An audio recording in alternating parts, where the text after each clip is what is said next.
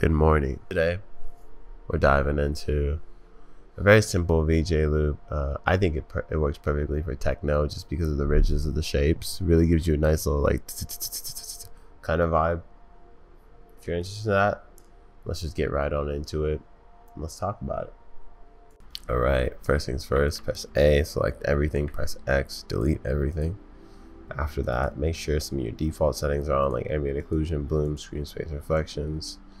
Go ahead to preferences. Make sure that within your animation tab, your default interpolation is set to linear. Once you have all of that set up, we're ready to get it started. So what we're going to do now is bring in a plane, and we're going to look at the top. By holding down tilde, you can see you'll get all these selections.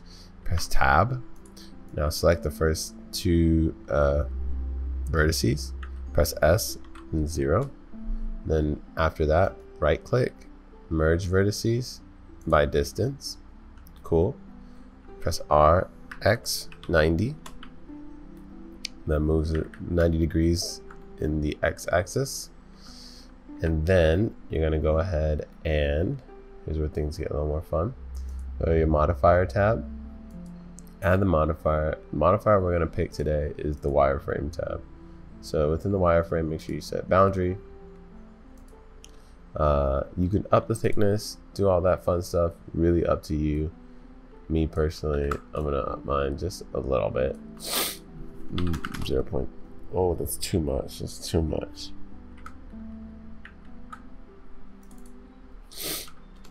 What a nice solid number, you know. I don't want anything crazy.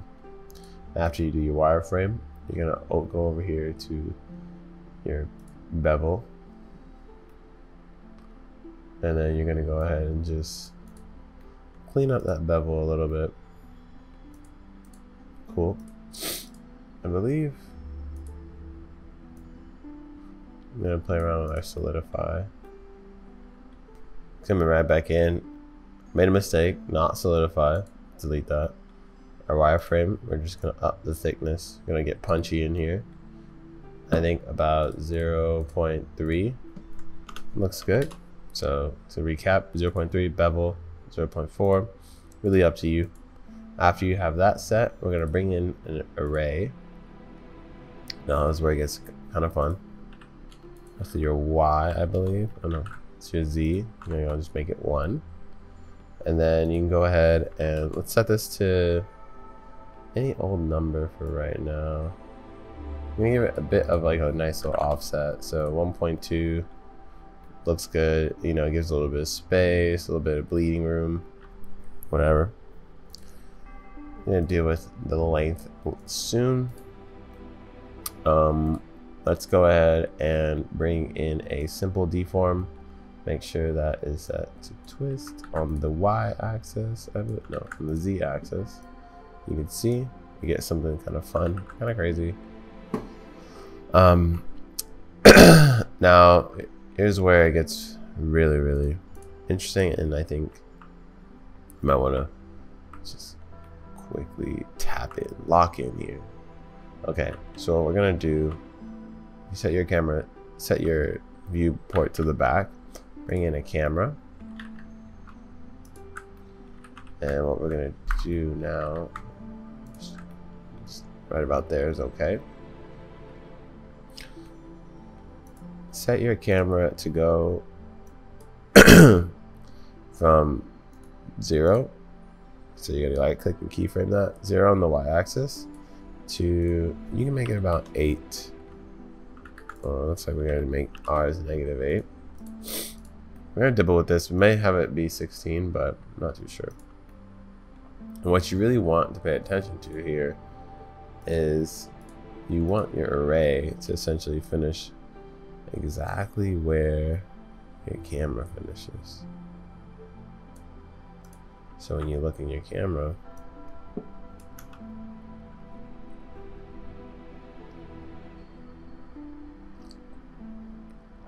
wind's going through. It's looking kind of interesting. I think that's okay for right now. So if anyone's like looking at my stuff, it's 45 count. We'll dive in later if your shit doesn't like really loop, but this is okay for right now. We're gonna bend ours a little bit, about like 200 degrees, and we're gonna bring in an empty plane axis, and then you're gonna make that empty go all the way to where your animation is finishing. So that should be -8, right? Then what you're gonna do, go back to your plane, set the mirror modifier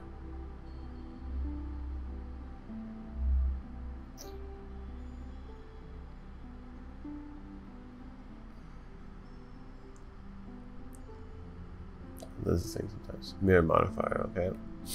Set your mirror modifier to mirror the object empty on the y-axis.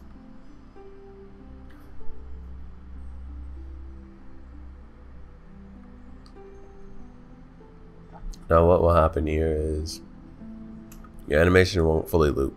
And I just realized that.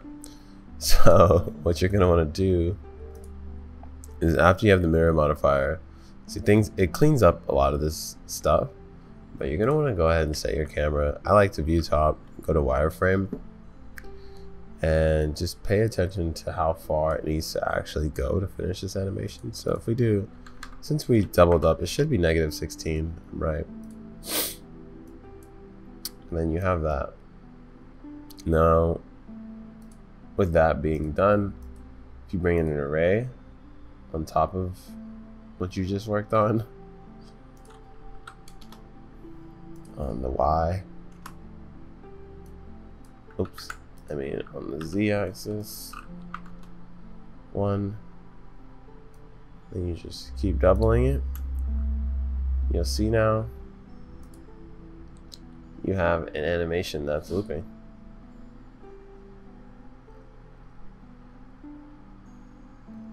No one will be able to tell. Okay. I'll be linking the project files in this one too. I think to help out anyone that gets stuck, I think it doesn't hurt to share that stuff. So once we have that set up, now we're going to play around with the materials and a lot of the lighting. So make sure you're in Eevee, everything's good there.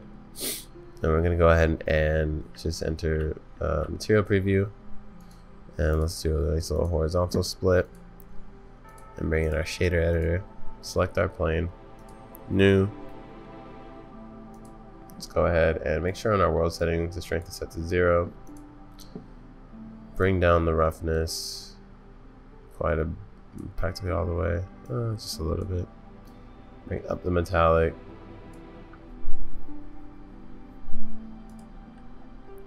And then what you're gonna do, bring in some lights, point lights that is, specifically. Bring them down a little bit. You want it to be in front of your camera. What we're gonna do is essentially we're gonna be keyframing them and whatnot. So let's bring in 1, let's set it to like 50 watts, 20 watts, 10 is okay actually. Bring another one, set it down a little bit. Bring another one, set it down a little bit further. And what we can do here, bring in another one. And if you bring down the radius, they start to look a lot more just like individual. Oops, just hit it. They start to look like more individual lines. And you get this like nice smaller kind of vibe. So start playing with some colors here. I'm just going to do a really simple color palette of like, let's do like a green. Green feels kind of nice. A light green there. Bring like a yellowish kind of like a bit of a blue. Another green. A bit darker down there. Give it that nice effect. Bit of some yellow. That darker one I think we could probably change. what you're going to do, I learned this very simple trick when it comes down to parenting stuff. Select all of this, drag, hold shift, then it parents it to your camera. Then when you press it, you can now see the animation's kind of moving.